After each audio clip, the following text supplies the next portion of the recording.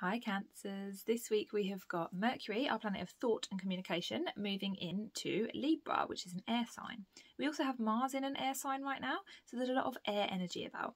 Air energy is like mental, it's all about thinking, communicating, connecting. So you might feel a little bit more inclined to connect this week.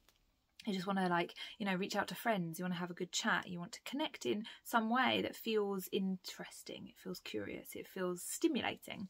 So if you get a little bit like, oh, I want to just go outside of my comfort zone this week, try and follow that intuition, because actually it could be a really nice time for you to connect with people and to actually, loosen up and have a little bit more light-hearted energy than has been around recently. So this is a good time as well for trying not to overthink too much.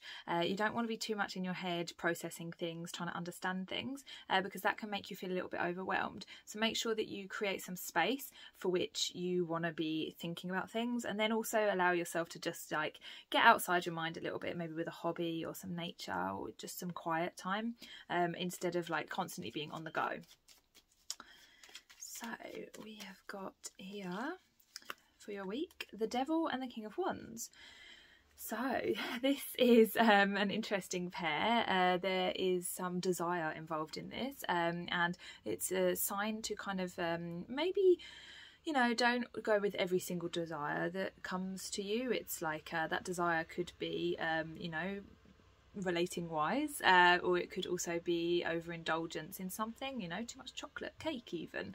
So this is basically suggesting here not to get too swept away in that, and here is somebody that might be a bad influence on you, so just really try and wind it in a little bit and don't go too mad this week. So if you want a reading, there are links below. Otherwise, don't forget to subscribe, and I'll see you next week.